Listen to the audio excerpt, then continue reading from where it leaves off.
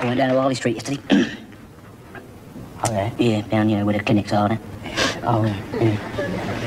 I go down there quite often, actually. Do you? Yeah, to the artificial inseminatory. Sperm bank, Because they've got the biggest collection of sperms in the country down there. Well, you go down there and have a look at them, do you?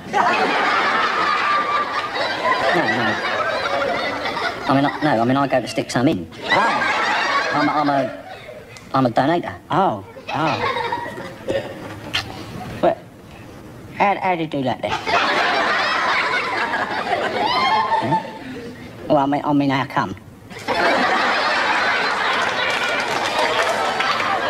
No, I mean, how does it come about? You go down there then. Oh, yeah. Well, like there's a lot of women in the world. Right? Yeah, right. Yeah. And a lot of them for various reasons. Yeah. They can't get pregnant. No. See, because their husbands haven't got it in them. See.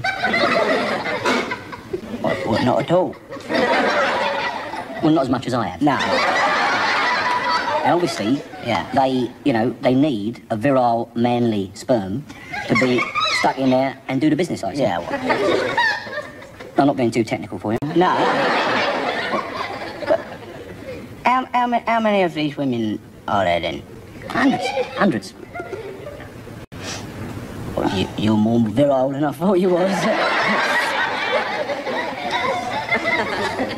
When you go down there, right, to the sperm bank thing, do they give you a choice of woman? And... Oh, no. I mean, I don't see the woman. What, so it's like at home then?